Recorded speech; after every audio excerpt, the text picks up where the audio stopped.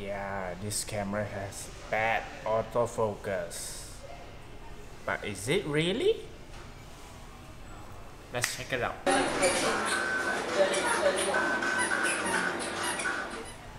Hi, greetings from Malaysia. So the Nikon Z6 is finally here with us. So how does the autofocus performance on this camera really is? So a lot of people from the internet has compared it and they say the autofocus is not very good.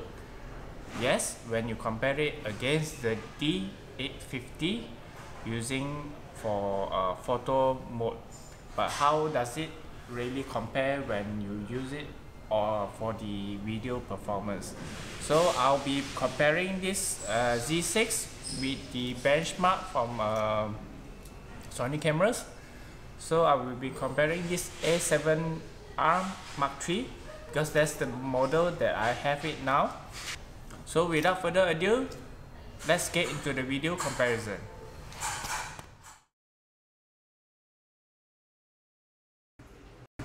Now we are testing the A7RIII and the Nikon Z6. Both are using 24-70 f4 lens. So now it's recording in 4K 30 fps. So let's see the autofocus test. So now we are on the default setting of autofocus.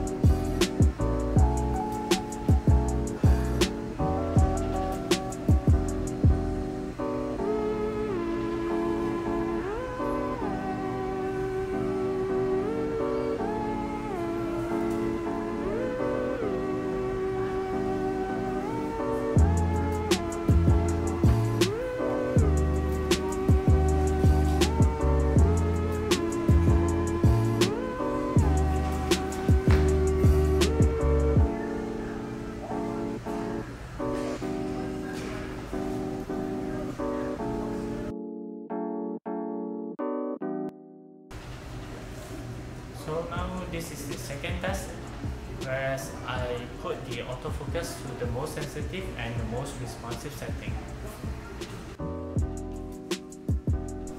As you can see from the comparison video, the difference is actually not that much, okay? I don't think there's a clear winner between these two models, okay? So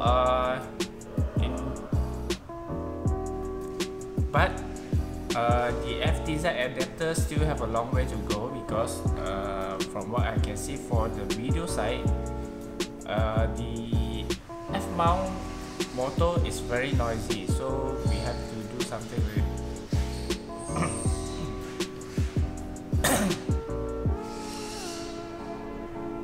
So for Nikon to become actually very usable in the video segment, I think they have to put up more S-line model lenses because that's the only Achilles heels of the Z system for video currently.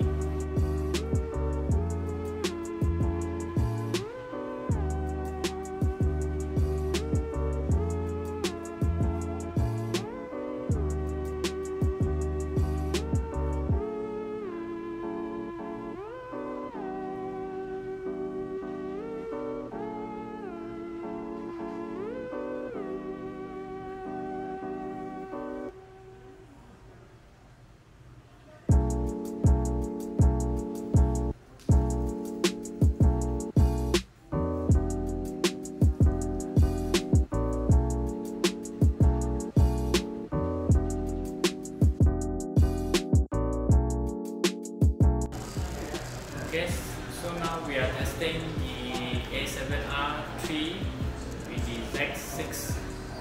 Both are on 85mm 1.8, but the Z6 is on with the adapter FTZ. So the other one is on the native mount.